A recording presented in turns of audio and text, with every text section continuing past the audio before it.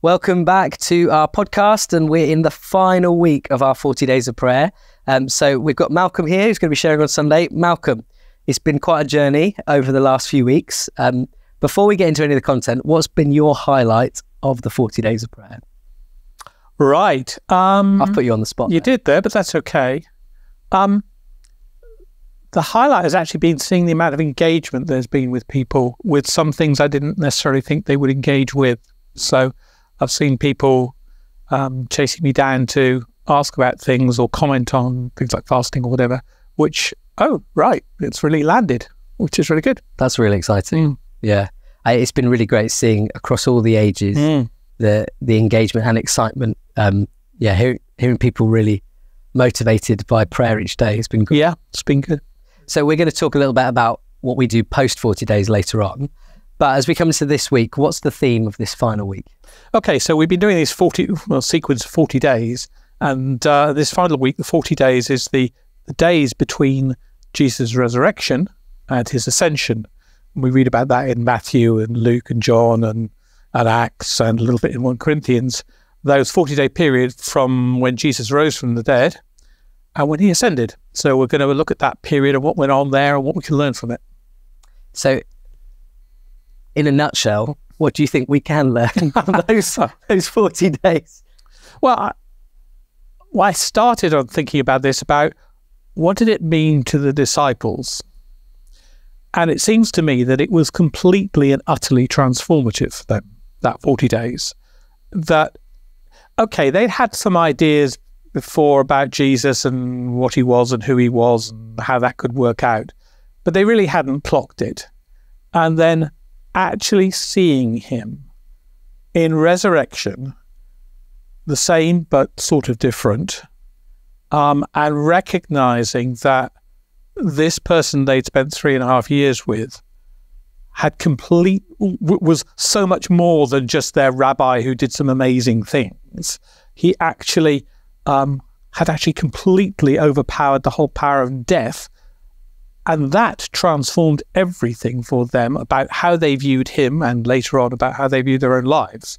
And I think, therefore, the lesson for us is the more we can grasp who Jesus truly is, the more transformative it is for us. That, we can have and we've talked about this a bit on Sundays previously, that, we can have a slightly constrained view of who Jesus is, and he's quite tame, and we think we got him sorted. And then he does something he's completely overpowered death. Oh my goodness me. And I think our own personal growth is in proportion to how big we see Jesus. Whoa. And as we've gone through these 40 days, we've obviously looked at these 40-day chunks.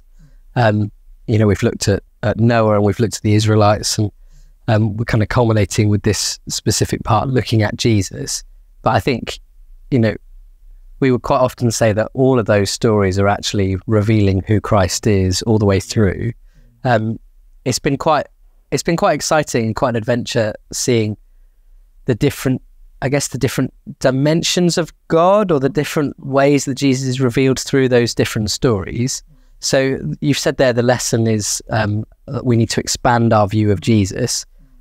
How do we do that this week? And how do we continue to do that once the 40 days are over? How do we get a bigger view of Jesus? I think it's been really interesting and really encouraging, as I said at the beginning, how people have engaged.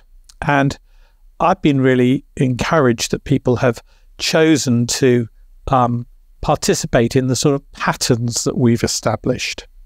And so, as you said at the beginning, gratitude and taking time for meditation and taking time for intercession and worship. And all of those things have been really, really important. And I'll touch on them in a minute. But I think what I take most especially from these 40 days is that Jesus was preparing his closest friends for the time when he wasn't going to be there. And it's very tempting to think, oh, well, wouldn't it be nice if he'd stayed around? I mean, I'm sure I would have thought that. And yet he said to them, it's to your advantage that I go away. I've got something better for you. And that better was what we see on, a few weeks later in Pentecost, when the Holy Spirit, his presence, rather than just being with a few of them in one or two isolated spots on a few isolated occasions, he actually came and indwelt them and indwelt the disciples. So if there's one lesson that we can take from it, from these 40 days that we've had, I would want it to be, Lord, daily, I want to be more filled with your Holy Spirit, just as the disciples were being prepared to be, because that is better, remarkable though it seems, that is better for us. So I want, if we, as a result of having spent this time, 40 days, whatever, and in prayer and in focusing and in reflecting and in certain spiritual practices, if we can take from that the idea that, each day I can establish a habit of inviting the Holy Spirit to fill me afresh, then it will be transformative for us as it was for them. Yeah, absolutely. So, fly on the wall. You imagine you're there with the 12 disciples. The Chosen doesn't really cover this part, so as such. Haven't got there yet, no. What do you think those 40 days were like? What do you think it was like, post-resurrection, walking with Jesus in his resurrected form? What the sort of things do you think he's teaching and saying and doing? I mean, it's not the public ministry like he had up until that point. And do you think he's still healing people? Do you think, what do you think there's, your interpretation? Okay, so some of this is, we can know with some certainty because the scripture tells us a few of the things he was doing, and some of the things has to be a little bit of an extrapolation. So I think the first thing he was doing is he was helping them to grasp that this really and truly was him. Because those disciples, they were going to be his authoritative witnesses. They had to be the ones that stood up in front of the Jewish leaders and said, no, we've seen him. This is true. And it changed their whole perspective on everything. So the first thing he needed to do and did do was to convince them, hey guys, this is really me. So touch me. Poke your finger there, give me a piece of fish to eat. It really, really was him. And that was important.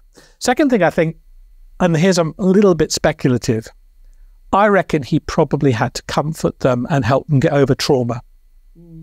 Because, bear in mind, they'd lived with him for 3.5 years. They got so excited. Everything was going so well. And then in the space of a few days, all of their hopes were shattered. Just completely shattered. And I think almost certainly they were going through a whole degree of trauma. And you see it sort of hinted at in the story of the two disciples on the road to Emmaus. And, and we had hoped, and you can almost hear it in their voice, we had hoped he was going to be the one, but. And so I actually think he was actually doing some comforting, some reassuring, some resettling them. Hey guys, it is really me, and this is bigger than you ever could have conceived. So I think there's some of that. Then I think, and we do know this, that he was unpacking the scriptures to them. So, whether it's those disciples on the road to Emmaus where he opened up the scriptures and showed how, from Moses and the prophets, all the scriptures referred to him. Clock that, notice, we've talked about how we should read scripture through the lens of Jesus. That's exactly that. And then he went back and spoke to the rest of the 12 and opened their minds to understand the scriptures and how it all referred to him. So he was definitely doing that. And I wish I could have sat in on those Bible studies. That would have been just awesome. So there was some of that. I think that there's something else which is speculative. I think he just wanted to enjoy their company. I hear him say, and you read it in the gospel accounts, tell them to go to Galilee. I'll meet them there. And I just think there was something that Jesus just wanted to be in that familiar place where he had made those friendships, forged those relationships, learned together about how to press forward into God's kingdom. And I just think he wanted to be there. And you see it. That John's Gospel, the breakfast on the beach thing. That's just, I find that incredibly precious, that Jesus wanted to be there and had made some breakfast for them and served them with breakfast. That, I think, was just a little bit of the human. I want to be with these friends of mine. So yeah, I think that's true. He gave them there obviously a brand new commission. What now? Oh heck, what do we do now? So you go in the world and make disciples. Okay. So yeah, there was some of that as well. So yeah, a whole load of things I think were going on there. Some of them probably personal. He also had the hard conversations. Thomas, the one who'd said, "Unless I see, come and see," or the broken Peter who was completely shattered by his own failure. And do you love me? So yeah, there's probably a lesson there for us as well, that in resurrection, Jesus has to have the hard conversations with us sometimes as well. I love that I love that idea that he was helping them through their trauma. I agree. I hadn't thought of it like that before, but that these were his closest people and they'd seen the worst, and actually that preparing to then go and build the church. And through these 40 days, like we said, we've gone through a bunch of different chapters almost, haven't we, in the refreshing and the renewing through Noah, and we've been through the waiting and the stillness and the silence, and so this in many ways has been a kind of preparation 40 days as we're praying, as we're seeking God, and also as we're interceding for our community, and we're longing for God to, a move of God in our community. I mean, I know I am. I'm longing for a move of God here, but that's a ripple out across the nation. And so if we think of it in line with this story of the 40 days of preparation, if we've had 40 days of preparation, now what? We come to the end of our 40 days. How are we as a church supposed to now go and bind up the brokenhearted, comfort those in mourn, set the captives free, actually bring a transformation? Or even, how are we supposed to continue growing as disciples of Jesus post these? See, I think I alluded to earlier that we've established certain spiritual practices through this period, and it's been really encouraging to hear people picking up on those things. Who said we had to stop? I mean, I know some people have said, well, and they did say to me only a week or so ago, I've really loved all this input you're giving. Can we just carry on with this? This would be great.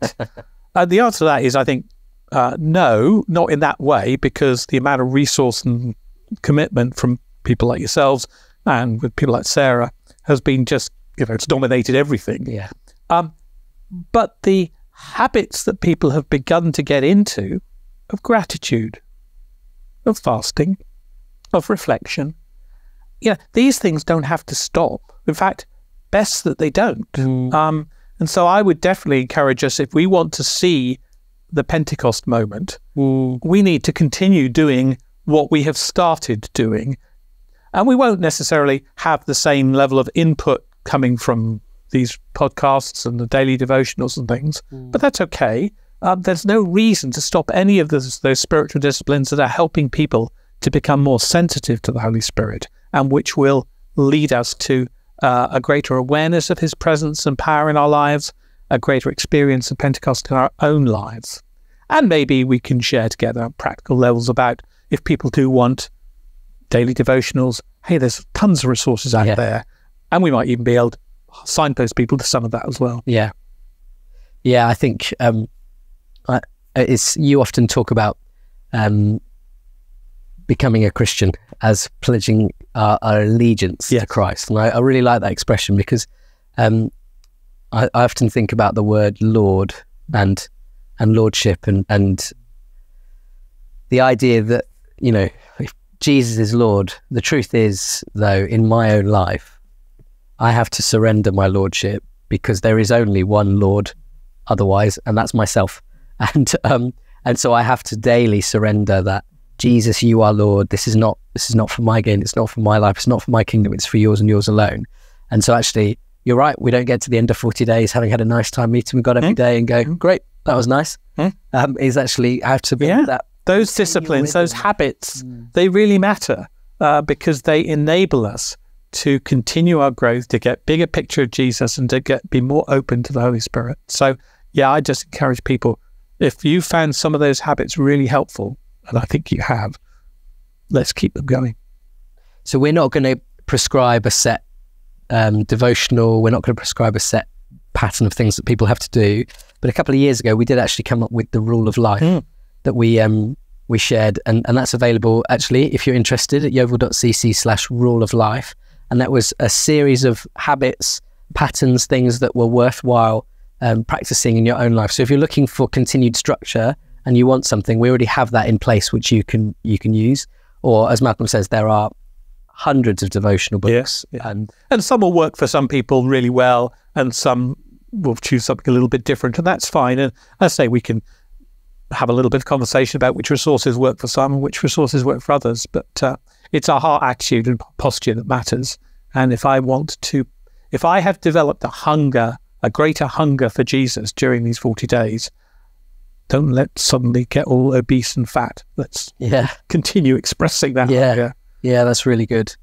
And if you had one piece of advice for people listening, watching, one nugget of something that's helped you most in your ongoing walk with God, which has been a few years, is there something, some practice, something that's really you've always come back to that's helped you? Some of you have heard me say it before, I have found the practice of journaling really, really helpful for me. And it's not so much the fact that I write something down, it's that it pauses me to slow down, to stop, and to engage with God, because that's what I do when I journal. I write down my conversation with God. And that kind of pausing to reflect consciously in the presence of God has been hugely important for me. And I'd recommend it to anybody. Brilliant. There you go. Brilliant. Well, if you'd like to know more about journaling, send Malcolm a message or get in touch. But these 40 days have been absolutely amazing for all of us in so many different ways. And our biggest encouragement and hope is that we don't just finish, close our Bibles and then get on with the rest of it. Actually, this has got to be about what happens here and now. Let's continue to pray for our community. Let's continue to be a blessing, and let's continue to see Jesus bigger every day. If you'd like more information on us as a church and to connect and get involved, then just go to our website, which is yeovilcommunitychurch.co.uk, and we'll see you soon.